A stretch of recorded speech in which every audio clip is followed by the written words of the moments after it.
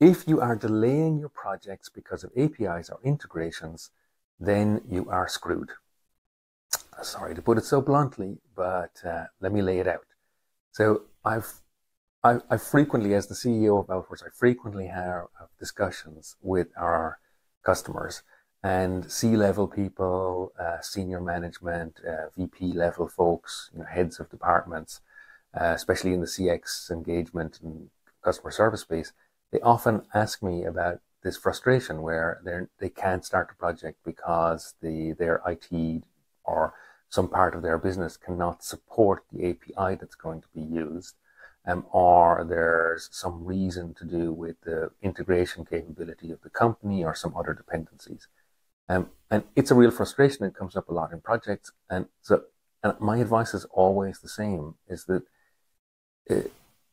the only answer that's acceptable when you need to do a project in customer service, customer experience, the contact center, the only answer that's acceptable for when you need to do an integration is that's going to take 2 days. That's okay, that's great. Or it's going to take 1 sprint or 2 sprints, meaning 2 weeks or 4 weeks, let's say.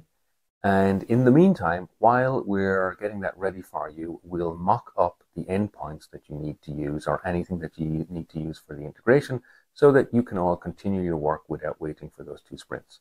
That is the only acceptable answer in 2024. Now, the reasons are simple. So there's 2 reasons. One is that the API economy is now 15 years or so old, right? So it is the established approach to doing any kinds of integrations. That's just a fact. And secondly, you don't have to build that. I mean, most of the event-driven architecture or the approach to integration that you're going to use, you don't have to build it yourself. Your teams don't have to build it. If they are building it themselves, all of it, then you're doing something wrong. The reason is that almost all modern tools, I mean, if you're buying tools like Zendesk or babelforce, then those systems come with support for extending or providing the event-driven architecture that you need, right?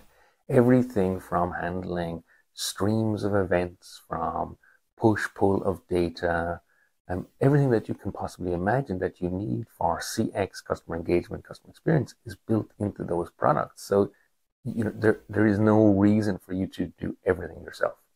And because of the first reason, the bits that you do need to do yourself that are important within your product, if you cannot organize yourself with the right tooling to meet the timelines that I mentioned earlier and support the projects you need to do in your business, then I think you really should not accept that as a manager. I think that's just not on in 2024.